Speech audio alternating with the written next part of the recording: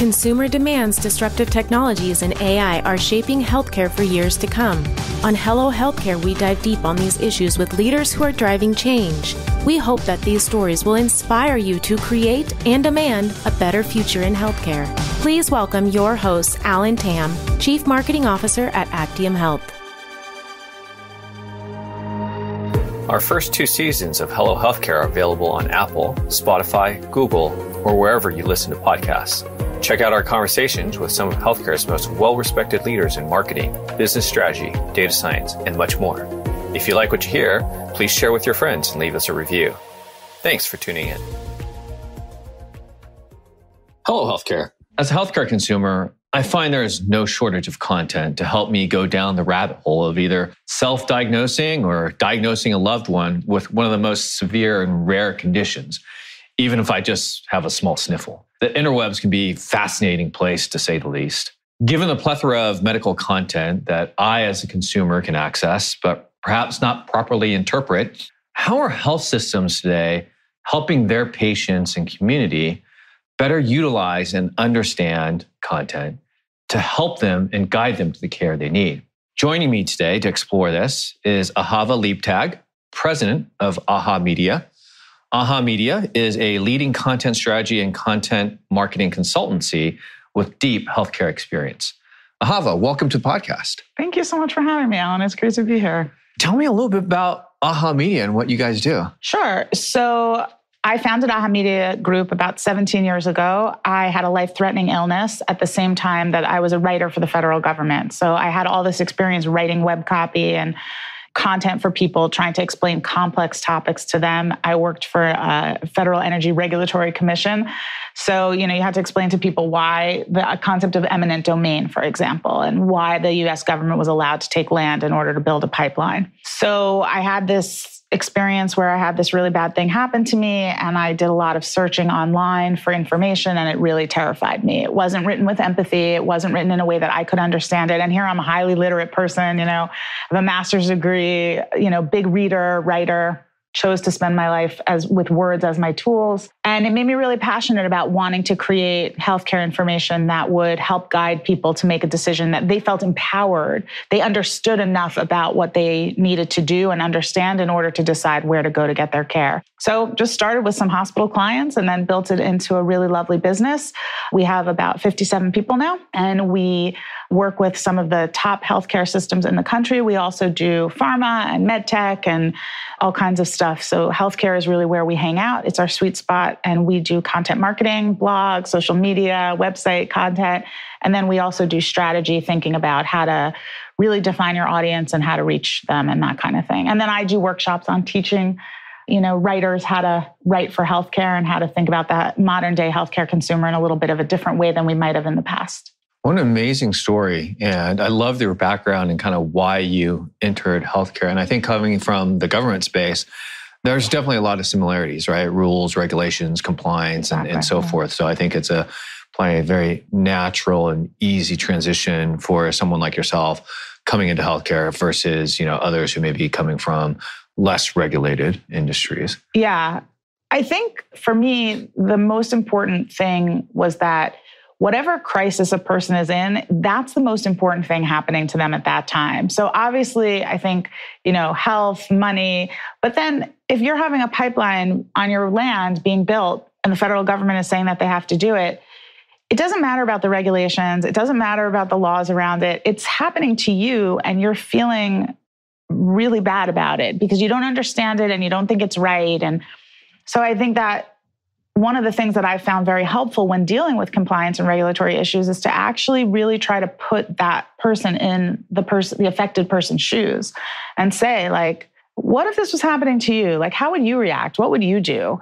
And sometimes getting people into that state of mind allows those people who are responsible to make sure that a company does follow compliance and regulation, because nobody wants to get in trouble with those people, to really sort of try to find a way to communicate through the content in a way that stays in line with the regulation, but still allows us to give people the information that they need to negotiate what's happening to them. Right. Content marketing 101, really understanding who your audience and personas Exactly. are. Exactly. So as we take a look at that, and it's amazing that you cover a broad swath of healthcare industries that include pharma and life sciences and so forth. From your perspective, what is the state of content marketing in healthcare? I think it's incredibly healthy. I think that there's some good definitions that should happen maybe as we continue this conversation. I'm a big believer in clear agreements. Like, what are we really talking about? So to me, the goal of content marketing is to publish information that makes your audience feel like you're a trusted resource. Some people might say, well, content marketing is the evergreen pages on our website. For example, talking about neurology or GI or, how to pay a bill and that kind of thing. And to me, that's not really what content marketing is, because that's just content writing. That's product pages. That explains to people what it is that you do. Content marketing is when you provide your own point of view on a particular subject. So that's why we ghostwrite for physicians. That's why we take their research papers and we explain to the public what they mean. That's why when there's a political issue, you might see the CEO of a hospital or the chief, medical officer writing an op-ed, that kind of thing. And so from my perspective, what's really exciting what's happening in healthcare right now is that we're really trying, in the places where content marketing is done well, we're really trying to supply the person with enough information to make the right decision. And so particularly in the B2B space in healthcare, but also in the B2C space, it's giving people the information that they need. So looking at nuanced topics, trying to find what will stand out in the sea of sameness. Why do you approach an acoustic neuroma using an otolaryngologist and a neurosurgeon? Why is this piece of technology that we have in our hospital a sign that you want to trust our brand, right? The difference between brand marketing and product marketing, how do those two things combine? And I think that when we dig into those nuances and when we try to help people understand what's really happening within our institutions and telling those sort of powerful stories, what ends up happening is that people say, oh, you know what? This is where I want to go for my healthcare. And so that's why, to me, what's happening in content marketing healthcare in the whole field, whether it's, in pharma, in medtech, is that more and more we're saying, how are we really going to illustrate the nuances of our business so that people understand the difference between us and, let's say, another brand? And that's why I think it's a really healthy, no pun intended, place to be right now.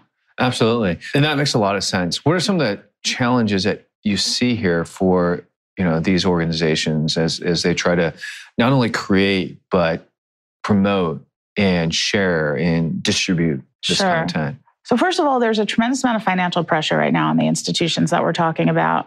I think there's financial pressure from the fact that cash is so expensive and hospitals really depend on cash flow. I think that there's a lot of financial pressures because of COVID.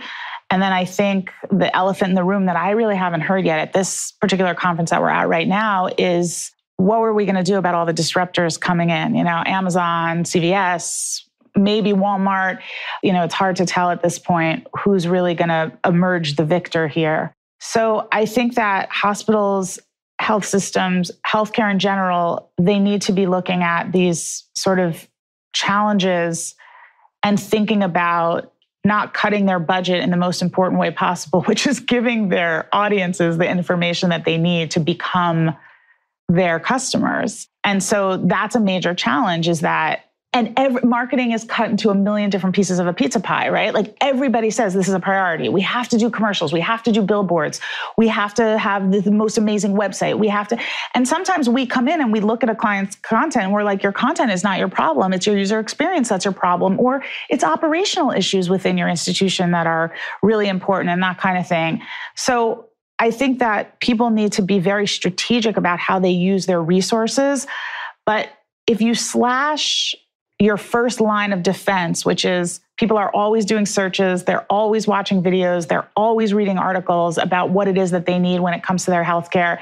If that first line of defense gets slashed, I'm not really sure what happens after that. Like, how do you get people through the door? And so I think balancing the financial challenges of what's happening right now in the industry is critical, but also remembering that, we don't want to fire our sales team, because that's basically what happens when, you don't publish the way that you should. So as you take a look at some of these challenges, I do want to take it back one step when we talked a little about audiences and personas, and making sure that the content that you're creating is what the audience needs. So how do you figure that piece out? What would be your guidance to health systems in terms of understanding what do What does the audience need? Sure. Well, the number one thing that you do is you go and ask the people who deal with the audience on an everyday basis. So in a hospital situation, it might be the doctors, the nurses, the administrators of the service line. I always tell this story about how when I first started writing, I would hang out in waiting rooms and I would ask patients, like, what do you want to know about this? Like, if you were coming to the website, what would you be reading about? And this was 17 years ago. So websites certainly were not the same as they are now, although a lot of people had access and a lot of people were going. And I had this one interesting experience where I was in a radiation oncology waiting room. And very often these are very long first appointments because they have to set the machine up and pinpoint the tumor. And you have nuclear, medicine doctors figuring out how to target the tumor so that they don't damage any healthy tissue. And it can take like 4 or 5 hours. And I was sitting in the waiting room and talking to people, and I noticed that people got hungry. And there was only a vending machine there, and it was very far away from the cafeteria. So if you walked to the cafeteria, you might miss an important part of your appointment, and then you'd be pushed to the back of the line. So I wrote in the content, make sure you bring a snack. And a few months later, I was there to write a different article, and they said to me, that was the best thing that you ever could have put in the content, because it was so critical for people to just give them that simple thing. And so we like to hire former journalists or current journalists. And one of the reasons that I like to hire those people as writers is because they're trained to follow the scent of information.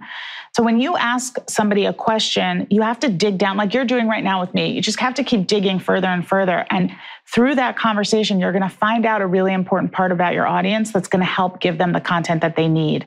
Another piece of advice I give people is think about the questions that people have. And there's so much data available to us, just going out to Google, watching videos, going to TikTok, looking at Instagram, like going into patient forums, looking at what are patients asking about over and over and over again. What are the things that families want to know? What are the things that caregivers want to know? Those are really critically important conversations. I remember one time I was writing about the acoustic neuroma approach that a particular academic medical center used. And the doctor said to me, I don't want to get into that. I think it's too bloody for people. Like, I think that if we talk about it, it's going to be too precise and too scary, and people aren't going to like it, and it's going to freak them out. And then I was talking to a friend of mine whose wife had recently been diagnosed with an acoustic neuroma.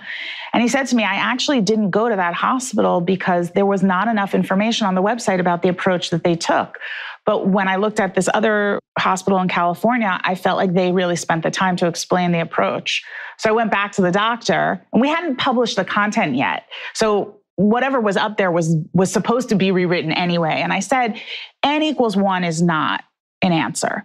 But here we have a case study of somebody who did want more information. So let's go ahead and create another page with a link to learn more about our approach to this. And then people can choose if they want to really get into that precision to get into it, or it can just be the basic page is enough to answer their questions. So I just think really immersing yourself. I talk about falling in love with your customer. When you fall in love with somebody, you want to know everything about them. And when we're writing for somebody, we really have to think about everything that they're thinking about, because that's going to create content that's going to stand out, that's going to make sense to the consumer, and that's going to make them feel like these people have anticipated what my questions are, and therefore they're going to be able to help me get the care that I need. I love that. And I think marketing is about falling in love with your audience and your customers. Yeah. So how many healthcare systems are doing that today? Are falling in love with their customers? And creating the right content and actually doing all these amazing things that you've just shared with us. Yeah. So I think all of them, every single one of them. I think what we have to remember is that when an idea is created inside the creative or strategic part of a marketing program or, department, it goes through 17 different rinse cycles before it comes out, and it never looks like the original idea. And so when you talk to your clients and you say to them, they come to us and say, do something different, make our content different, find a way for us to stand out. And we give them ideas. And then they go back to the executives that they have or the doctors, and the doctors are like, no, we don't want to do that because it doesn't sound like the New England Journal of Medicine, or how can we be so out there? Or, we don't want to cover that topic. We once had a doctor be unhappy that we were going to use the word vagina in an article about women's health. We were like, what do you want us to call it? Exactly, you're a doctor. So, I mean, those kind of things are just sometimes shocking when you come up against them and you realize that as much as the marketing people are the experts in the room, and quite frankly, sometimes the adults in the room saying, these are the things we need to do to stand out, the people around them don't allow those ideas to happen. So I want to be very clear that I think everybody we work with has the best of intentions and great ideas, and sometimes it really gets wrung out of them. And so when we look at the final product, we think, you could put 50 health systems up against each other and every single ad is blue with a smiling doctor and, and the medical equipment behind him faded out. And it's like, that's not what the intention was to begin with. The intention was to be in love with their customers, but that's not what ended up happening at the end. And I think that that's really the dirty secret that we should be talking about more and more, which is how do we talk to stakeholders in a way that really makes them understand why they're getting in our way of doing our best work. Right. So that is interesting. And I'd like to dive a little bit deeper on that. Why is there a lack of trust in marketing and marketing professionals, especially in healthcare? Like marketers don't question a clinician when they say, yep, you have ABC. We just got to take their word, like ABC. So I don't take their word. If you go into a stakeholder interview really prepared, you should be able to hold your own against the doctor. And you should say, okay, I hear that you do this hip replacement surgery like this. But if you look at the latest published research, there are people that say that you should take a different approach. What would be your response to a patient who would ask you that question in a room? And they love that. That's like, oh, here we go. Ready for a fight. So the first thing that I would say is that marketers need to make it very clear to doctors that they practice evidence-based marketing. If you don't have data to support your first conversation with a doctor, they are going to lose interest in you and lose respect in you very quickly. The second thing is that, and there are crazy stakeholders out there. I don't take that away. About 10% of them are very challenging to work with, but there's 90% that are not. And so usually you can really talk them through what it is that you're trying to accomplish and what it is that you're trying to do. I think that there's a generational issue here. I think that the leaders that are at the top of things now are starting to retire out, and the newer leaders grew up in a more digital-focused age. I think they're not afraid of trying new marketing things. I think that you're going to see that get pushed more and more. But at the end of the day, the people that we serve are people that went through 8 to 12 years of training to tell them that when they walk into a room, they are there to save a person's life. And if nothing screws around with a person's ego more than that, it's that.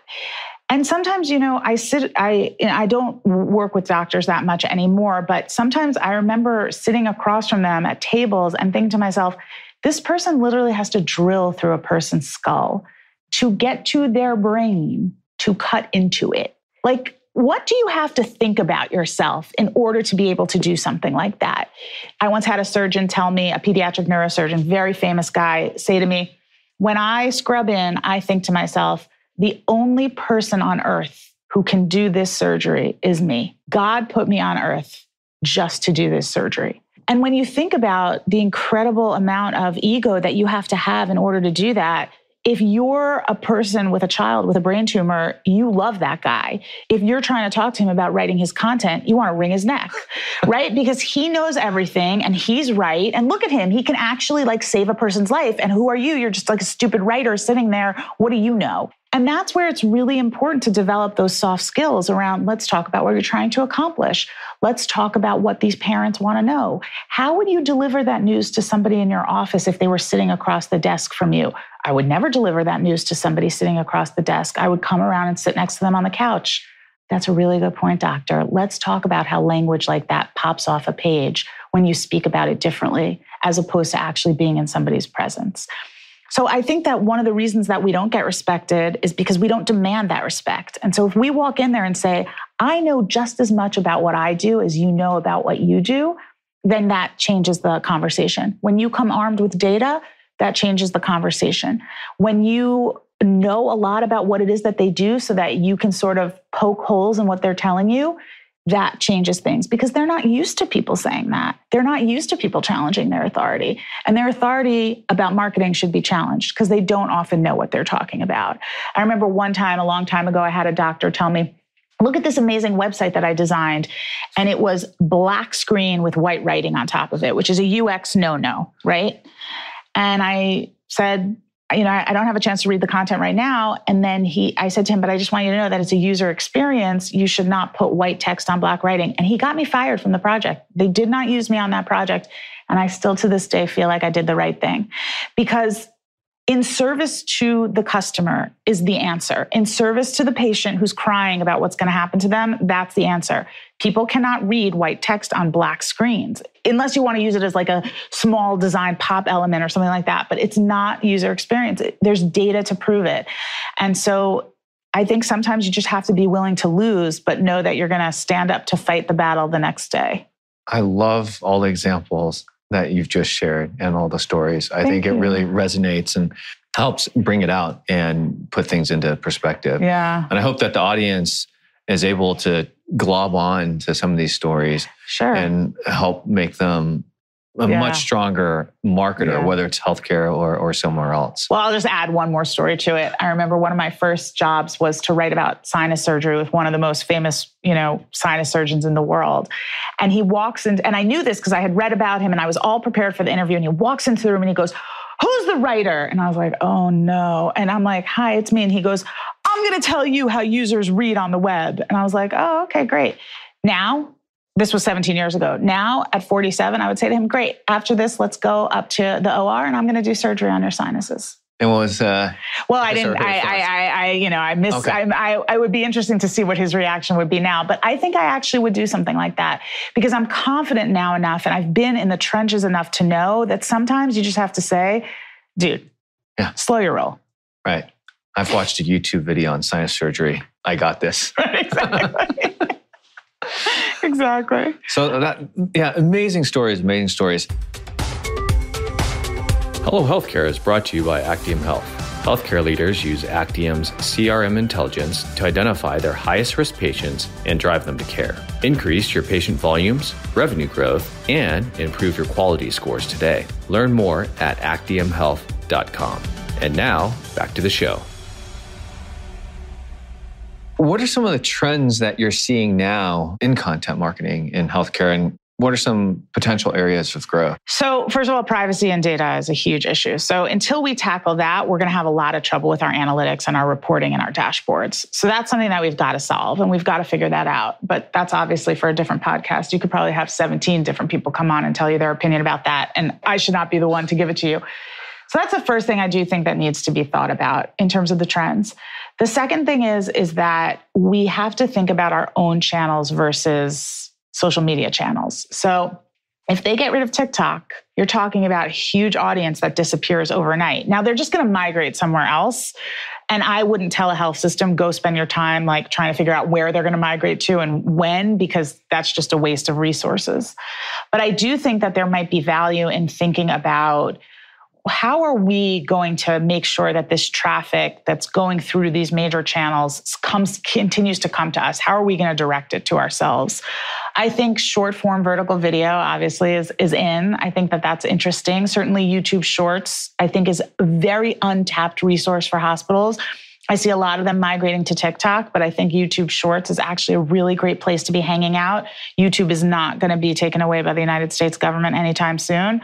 So those are some of the trends that I'm seeing. And then in terms of writing and copy, I would really encourage hospitals to start using Gen Z vernacular in their content, dropping lines that really show that they're in touch with the way that people are talking now. I'm a Gen Xer, but I'm part of the sandwich generation. So I have boomer parents and I have Gen Z children. And so I have to learn what Riz is, and I have to learn what okay boomer meant, and I have to learn what, slay means. And I have to use those words with my children because that's how I gain trust. And sometimes they roll their eyes and they're like, okay, try hard. But so I think that hospitals need to also start winking at their audiences a little bit more and saying, hey girl, that's where I see some trends developing and some opportunities for growth. That makes sense. But then assuming that Gen Z is going to be the target demographic, I would assume boomers and X's are probably going to be more the prime demographic, especially for majority of healthcare. Why do you make that assumption, Alan? Typically, the older you become, the more care services you need. That's not to say that when you're younger, you don't. We all have our own health issues and whatnot. But typically as a person, as you age, you just need more healthcare. Right. Like on average, your 65-year-old, let's just say, will need more healthcare services than your average 20-year-old. Sure. So the data shows us that boomers will typically go where their doctors tell them to go. Obviously, there are exceptions, but they really count on word of mouth and they count for their doctors to be their quarterbacks. Gen X, you see that less. They're influenced by content that they read or trends that they see. Gen Z is not as familiar with health as they should be. Millennials clearly know a ton about healthcare, a ton about nutrition, a ton about how to take care of themselves, a ton about how to access care. Gen Z does not. For some reason, we've missed them in the healthcare market. Maybe they're too young, but even when you control for some of these things, it doesn't seem like they know that much about health, that they should. And so my response back to you would be, if I'm looking at the classic care model for a boomer, typically they might be looking for services themselves, but chances are they're having somebody like a daughter or a son or a niece, somebody in their lives who might be a little more digitally savvy, a little bit able to spend the time to do the research, understand what's really going on. So again, you're making an assumption. It's a classic assumption. Everyone makes it. But when you start piling up the data that shows what patient experience trends really look like and how people use the web and how they use it to find healthcare information and what they're actually doing with that information, you find out that maybe there might be value in targeting Gen Z because they then influence their parents, or they are going to need healthcare in their 20s and their 30s. Or we actually believe in educating people about healthcare because we think that makes for a better population. So there's all kinds of reason and resources to think through on how you make those decisions, but data should guide that. And I think that for really great health systems, you talked about like, what do you look for that's good? You can see them pivoting. You can see them thinking through what's happening. Like their Instagram channel looked like one way 6 months ago, and now they've completely pivoted that channel from being like an employee channel to being a let's develop, shorts about sunscreen or whatever it is. So that I think is an important thing to think through. And I hope it's okay that I... Yeah, absolutely. And that's the whole point is I want to challenge you and I want you to poke holes. Yeah. And again, data backs it up. And so what you said and shared makes a lot of sense, right? I apply it to my own life. It's like my parents' healthcare. It's like, yeah, they do a little bit on their own, and you're absolutely right. They just do what the physician says. That's right. But if they need to find a new service, that typically falls on myself or my brother. And so, that makes and even more frustratingly, I often find that I will bring them, obviously, like if you are a boomer set of parents, you should be really happy to have a daughter like me. Like I know how to navigate the medical system, and they're like, we don't want to hear it. No, we like what Barry tells us to do. That's their doctor. My father, I think, needs to go see an advanced specialist, and they want to stick with what their geriatric specialist tells them to do. No, he's got it under control. That's fine. No amount of content, Alan, that I could show my parents will change their minds about this. So that's another thing to remember also. Again, N=1 is not, I would not base a marketing plan around my parents. You know what I mean? That's not what I'm saying. But I think that when we're talking about using precious resources to build content, we have to think about where is the majority of our audience and what are we actually trying to get them to do? One of the things I talk about when I train writers is that the word ACT, ACT, stands for action changes things. It's not an action unless somebody actually changes what they're doing. So clicking on a button, learning more about a topic, thinking differently about a topic, those are all actions. Some of them are measurable to us immediately because they clicked on the button. Some of them are not. Maybe it's returning traffic that you could talk about where they were starting to make a decision. So I think that when we're designing our content, we need to be thinking about who are the people that we can most change their actions? How can we really get them to act? Boomers might not be your people, but Gen Z might actually get their parents to change their behavior. Yeah, that makes a lot of sense. I do want to pivot our conversation a little bit because a lot of the content we're talking about, which I like, is really focused on the patients. And a lot of healthcare marketers today spend a lot of time on acquisition. Yeah. So I wanted to kind of get your perspective on where should healthcare marketers focus more on, acquisition or retention? Well, I think that they should be spending a lot of time acquiring referring physician providers. Of course. So that's, it depends, because it depends on what the product is that the patient originally walked in for. So if you had a patient walk in for maternity and you want them to continue to use your pediatric practice or something like that, that's where I could see retention being really important. If somebody walked in for an acoustic neuroma, there's not a lot of retention there, except that you would want them to return for any other complex service that they would need.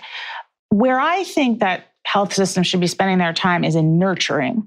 So not necessarily in retention, because you can't necessarily retain somebody who no longer needs a service, right? Like if you get your gallbladder out, you don't have another gallbladder to get taken out, right? There's just no retention for a gallbladder surgery patient.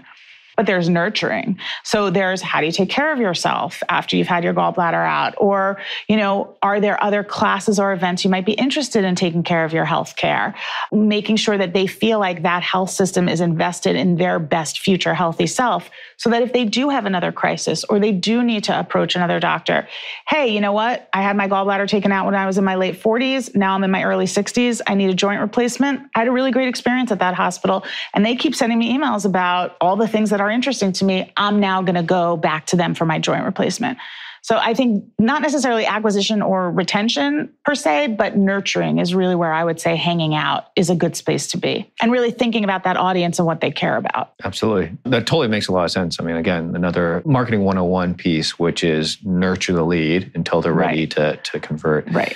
What would your advice be to guide marketers here to kind of shift more of their focus and dollars on nurturing, and how to influence leadership to invest more in those particular areas? Sure. So email is the least respected channel that we have and the most used. So the data shows that providers, even after the pandemic, still prefer email as the number one way for pharma to communicate with them. This was a study that was done by pharma. It wasn't done by hospitals or other people in the healthcare space, but I think you can extrapolate. And they want to be talked to monthly. More than that, they found that it was a bother. So that's really clear data that gives us an indication of what physicians are looking for. So sometimes clients will come back and they'll say, well, everybody gets so much email and it can go into their junk email box. And I'm like, well, is it good email? You know what I mean? They're also producing a lot of movies and TV shows out there, and you don't see them stopping to do that. They do it and then they find the hit, and then they keep, making shows for that hit.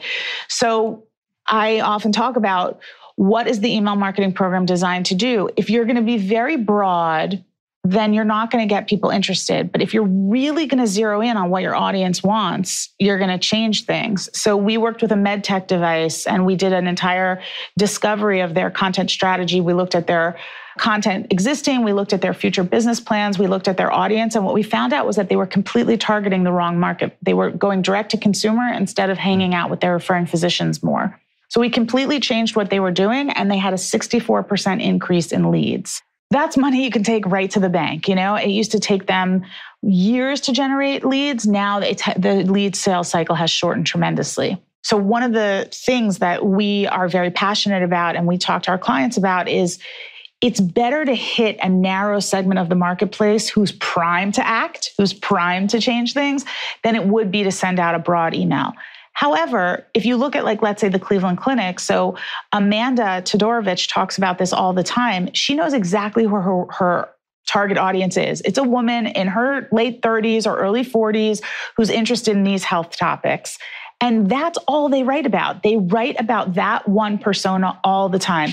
And I just got their newsletter, and there was an article about the health benefits of walking. And I was like, oh, I want to read this because I need some inspiration. I used to walk every day, and then I got busy and I do other things. And she knows, that team knows exactly who I am, and they write things that are important to me. And so that pops out at me. So I think that when you're talking about where you should be focusing your efforts, I would really be thinking about building a stellar email marketing program, both for referring physicians and also for consumers. That's where I would be focusing my dollars, because you have so much content already out there. You can repurpose so much of it to slide into those emails and be valuable to people now. Incredible insights and perspectives. Thank you for coming in today, Ahava. I really enjoyed the conversation and just dropping some knowledge bombs on Thank content you. No, marketing. not really, but No, I think it's been very beneficial for many of us, including those in the audience, to have this different perspective. Yeah. And challenging some of the folks that you're working with, backing up your strategy and your objectives with data and with feedback. Yeah. I think that's the right approach. I mean, that's the whole concept behind data-driven marketing, and that is inclusive of content marketing. Yeah. I mean, I think for me, I have a little Post-it that sits on my computer monitor and it says, whose problem are we solving? Right. And we always have to remember whose problem we're solving. We're not solving our institution's problem, although our institution's problem is how do we make revenue, but we're solving somebody else's problem. And so we always have to be thinking about that, is that if we start turning the camera back on ourselves, we've made a mistake. It always has to be focused on what problem is the consumer trying to solve, whether it's, do you carry my insurance? How do I pay my bill? Can my family come visit me after I have a baby? Or what approach do you use to an acoustic neuroma? A referring physician, how do I know you're educated the way I need you to be? How do I know my patient's going to get in quickly? How do I know I'm going to get notes back from you? We always have to be thinking about, what does the person want to know about their problem, and how can we give them the content that's going to help them know we are helping them solve their problem. We are not using them to solve our own problems. Right, absolutely. So again, just wonderful knowledge and insights and stories that you've shared. You. And for those of you who are in the audience and would like to continue the conversation and perhaps learn more, which I highly suggest you do, with Ahava, what's the best way for folks to get a hold of you? Sure. So you can just email me directly, ahava@ahamediagroup.com. And then also you can visit our website at ahamediagroup.com. I'm on LinkedIn. I'm on Instagram, although that's my personal. You can get to know my kids and my family. I don't talk about healthcare content that much on my Instagram channel, but I'm everywhere. It's not hard to find. Wonderful. Thank you so much for coming in today. Highly encourage all of you who have been listening. Amazing insights again that Ahava has shared. I think you'll benefit and learn a lot from a conversation with her. Thank you for tuning in today. And until next time, hello. Thanks again for tuning in to Hello Healthcare. If you like what you heard, we appreciate a review on Apple, Spotify, or wherever you're listening. You and your feedback fuel us. This conversation is brought to you by Actium Health. To get the latest on what these healthcare leaders are saying, subscribe on HelloHealthcare.com. Thanks. And when we see you next time, hello.